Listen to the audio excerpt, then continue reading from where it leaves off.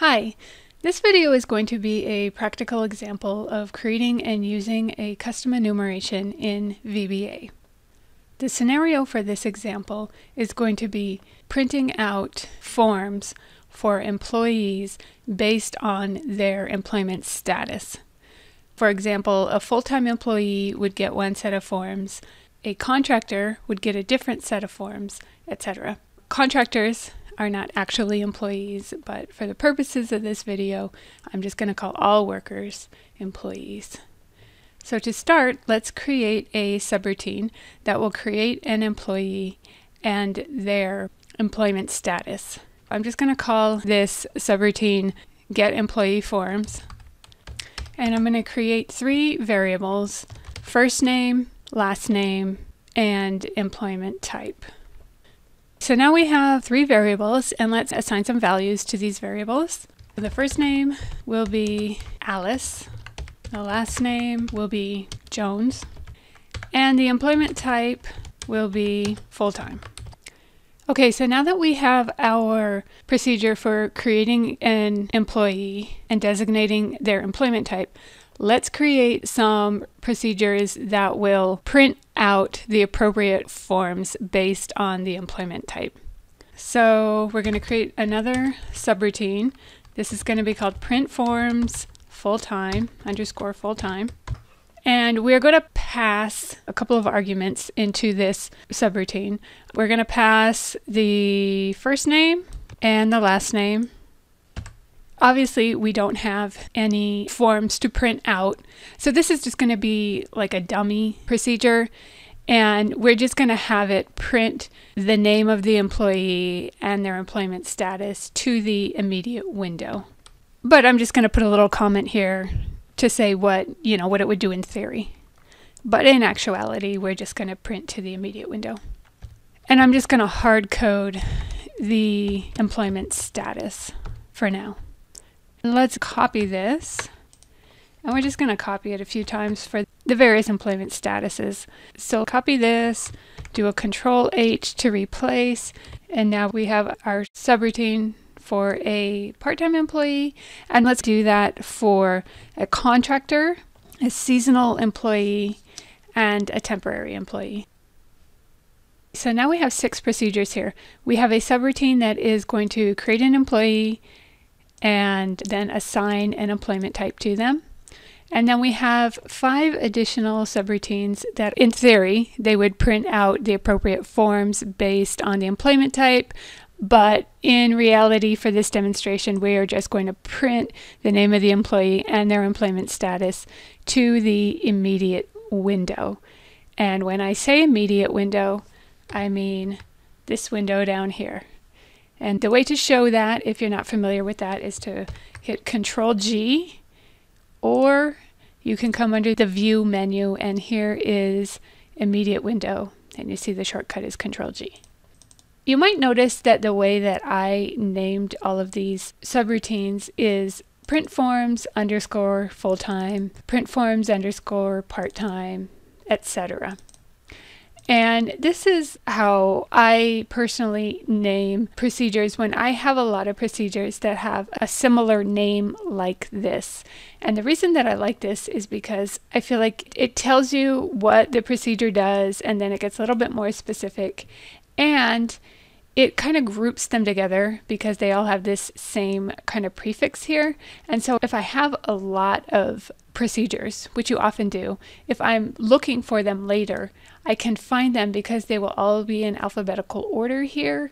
And also, if I'm attempting to use one of these subroutines elsewhere in my code, again, with the IntelliSense, they're all going to be together like this, and I can see them together. So that's just a personal preference of mine. You can name them however you like. Okay, so now we have this procedure to create an employee and assign an employment type to them, and then we have all of our procedures to print out the appropriate forms based on the employment type. So now what we need to do is have a procedure that will look at the employment type and call whichever one of these routines is appropriate. So let's create another subroutine that I'm going to call print employee forms. And so for this subroutine, we need to pass all of these variables so that the information can get to these procedures down here. So we are going to pass, we'll pass this one, and this one, and this one. So what we need to do in this procedure is we basically just need a select case statement to look at the employment type and then go to the correct procedure. So we are going to check the employment type. That is going to be the check on our select case. And then we're just going to put in the case for each type of employment.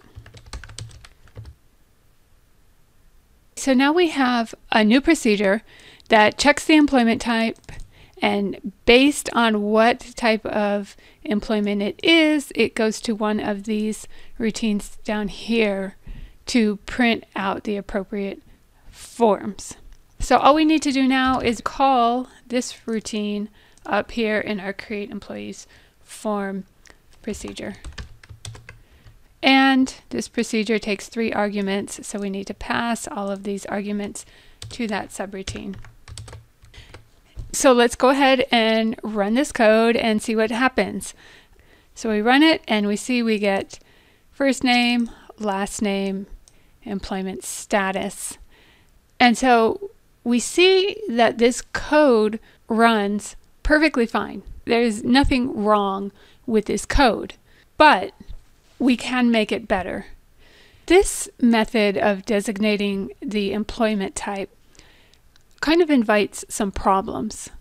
The first problem is that because this is a string literal, we need to type this out. Every time we want to designate an employment type, we have to actually type it out, or we need to copy and paste it. You know, we have to find it somewhere else in the code and copy and paste it, and that is tedious. It's not fun to do.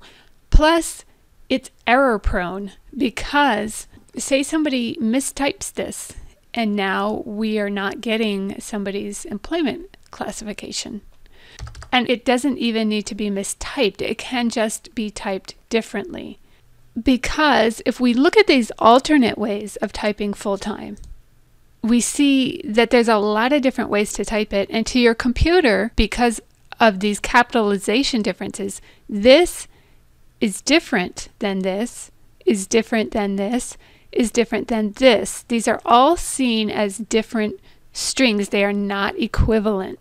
And so it invites a lot of errors when you have to type a string literal. A lot. So the way that we can fix that is with a custom enumeration.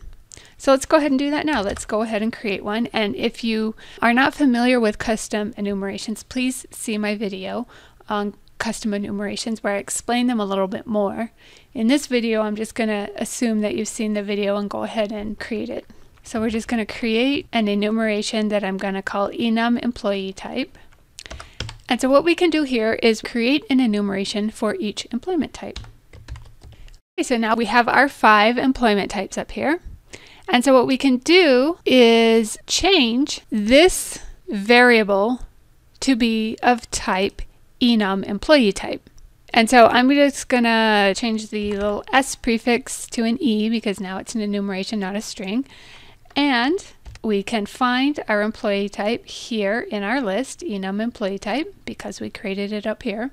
We declare this variable to be of type enum employee type. And then we just need to change all instances of this here. So again, we have passed it here, and who knows where else it is. So let's just do a find and replace.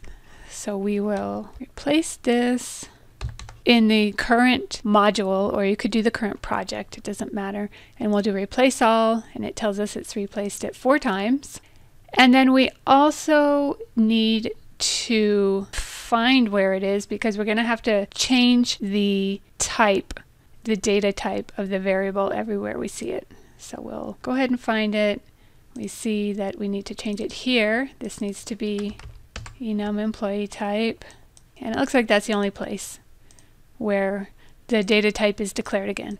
And so now let's go ahead and try to run this code again. Oops, forgot to change it here to the enumeration. The whole point of the exercise. Okay, so we will change this. And now you see, because we have declared this variable to be of type enum employee type, which is probably should be employment type, but you get the picture. Now we can just choose it from a list. So we'll choose full-time.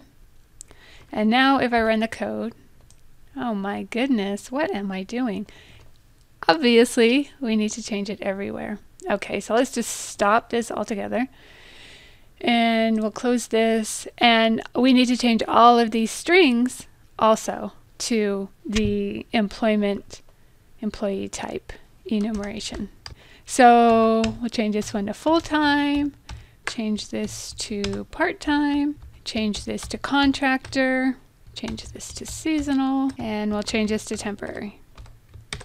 So now if we look at our select case statement, you see that we are looking at the employment type still, but now they are these enumerations that we have created up here. And you notice that we don't have to type them out every time. We just get a list that we can choose from, which is nice for us as a programmer. And it's also nice from the standpoint of stopping as many errors as we can. Okay, third time's the charm, hopefully. So we'll go ahead and run this. Oops, got to show my immediate window. There we go. There it is. And so you see that it is working just fine. And you'll see that it's actually easier to change these than when we had the strings, because now we just have the list of enumerations available to us for this data type, because this variable is of type enum employee type. And so if we just hold down the control key and hit the space bar, then we get our list of enumerations and we just choose them. So let's change it to contractor. Then we run our code and there it is. It has changed to contractor. This is easier from a programming standpoint. It's easy to read. It's easy to change because say we had another type. We wanted to add an intern to our list of available employment types. So now intern is there as an available option. I mean, obviously we don't have it here. We'd have to add it everywhere we want it, but it's easy to add to the list of enumerations. Okay, so I think that is everything that I wanted to cover. If anyone's interested, I will just step through the code right now if you want to see how it works step by step. So let me change this back to one that we actually have. Let's do part-time. And so I will just start stepping through the code. We assign the first name to be Alice. We assign the last name to be Jones. The employment type is part-time. We are going to skip down to this routine. We're going to check the employment type. We find that it is not full-time. It is part-time. And so we're going to execute this print forms part-time subroutine. And so we jump down here to print forms part-time. We get the first name passed in, which is Alice. We get the last name passed in, which is Jones. And then we've just hard-coded the employment types because they go with this subroutine. We print it to the immediate window. And that's it. That's the code running. I hope this was helpful. Please feel free to leave any comments. And please, if you would like to see more content, subscribe, share, and like my video. Thank you.